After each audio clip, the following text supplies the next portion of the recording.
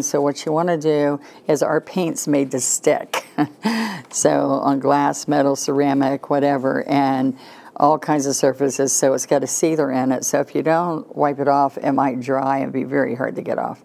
Okay, so what's going to happen here is, see, I've got all of this in here base coated already.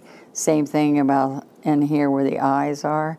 And so as I'm doing that, I'm then going to come back, and it'll show you on here that if I have these colors in my 3/4 brush and I pick up some of the burnt umber, then I can come right on the outside edges of the shading and just come, see how I just come in here?